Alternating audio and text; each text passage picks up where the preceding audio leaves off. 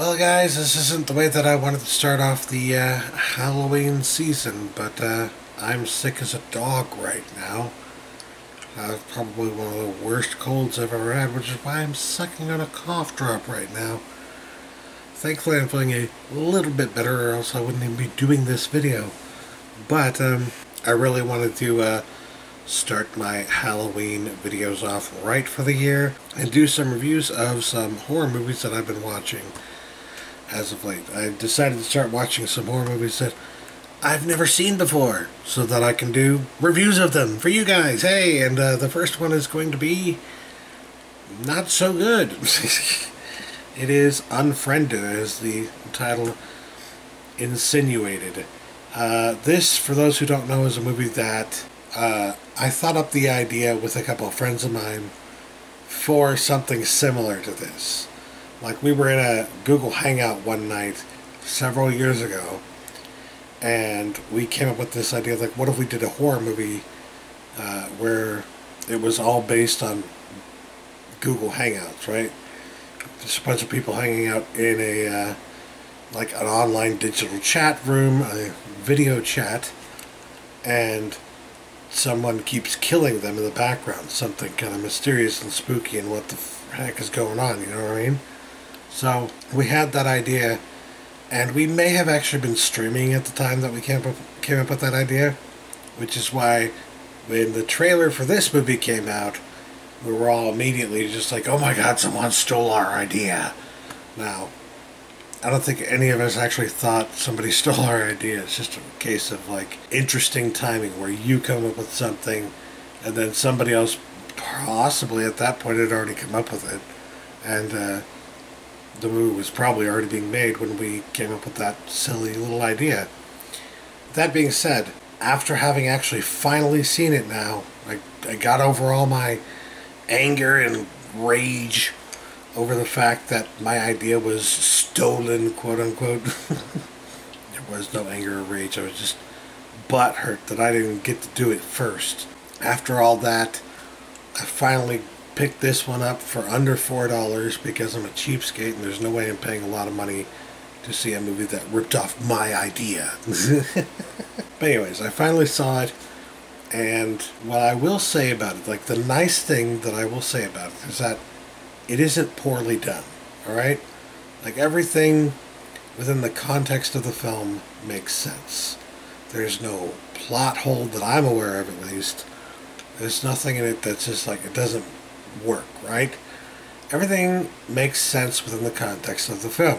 The way the plot develops, the way that we all see it from the point of view of one person's computer and what they're doing on their computer, and how they're seeing other people, and how they're seeing all this crazy stuff happening to other people that they know through video. It's a modern take, I think, on the found footage kind of horror movie, but that's no surprise to me because that's basically the whole concept that we had, my friends and I had, for the movie that we were gonna do. But even though that's one nice thing I can say about it, I do have to be honest, not a very good movie. I mean, it may have been done well enough that it's like, it's not a bad movie, but I would not say it's good. The main issue that I have with it is that it's a teen scream movie, and there's nothing wrong with teen scream movies, but this one is just so predominantly about wealthy teens. Teens with, like, wealthy parents living in a Beverly Hills kind of neighborhood, if you will. You know, like a really wealthy area. They're all really freaking rich. They're all whiny brats. They all have, like, no fucking attachment to reality and the way that things actually work for people in the real world. It's so unfreaking believable. Like, their lives are not believable to, I would say, probably 98% of the people who actually watched this movie. Like, it makes you wonder, who the fuck was this movie made for? And the answer is rich teens, I guess. But that doesn't help because it's so hard to actually relate to the characters in the film. But it also didn't help just because these characters are not good people, so you don't care if something bad happens to them. And I will be honest, that's a part of like horror movies it's just a part of horror movies, right? It's not an uncommon thing to see nowadays, where a horror movie will actually intentionally put in characters that you can hate, so you can hope to see them die or something like that, right? But usually they put at least one or two characters in there that you might actually give a crap about. Not this movie. I guess this movie breaks new ground, only it doesn't, because we've seen this kind of terrible decision made before with other horror movies.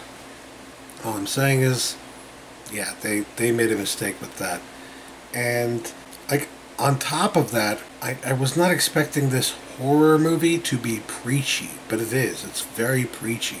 It's a total anti-bullying film. That's basically what it is. It's all anti-bullying. I don't want to give away too much of the frickin' plot or the story or anything like that, but it's absolutely just anti-bullying rhetoric from the point of view of somebody that most people will not be able to relate to. Okay, cool. Thanks for that. Aside from the fact that the movie is not poorly done, it's not poorly edited, shot, poorly directed, none of that. It's very well done, except for in the plot department, except for in the story department.